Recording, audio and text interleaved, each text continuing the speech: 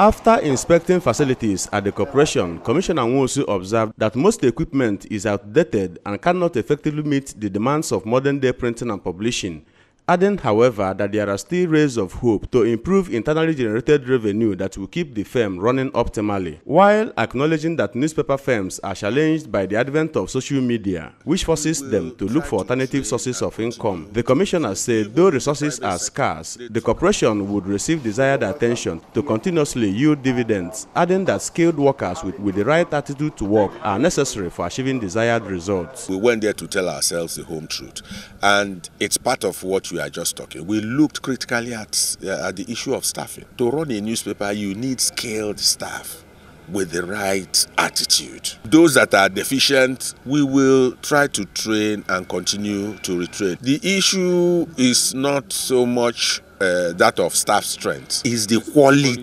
quality of staff. So all that will be looked into critically, so that we do it with every sense of responsibility.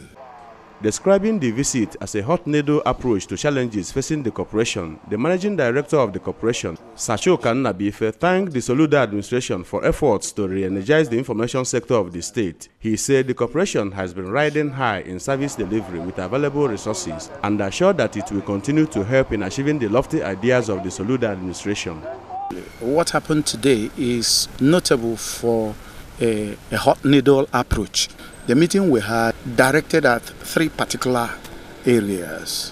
One is the need for re-energization of these Anambra newspapers. Two, we also discussed the need to engage the staff in a reorientation that will fit the new direction. There's a time when you will be going, no matter how good you are, you will need to recalibrate, and that is the recalibration the commissioner came for.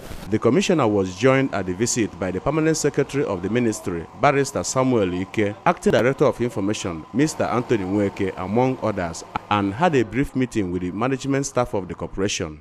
In Oka, Joseph Ebocha reporting for ABS News.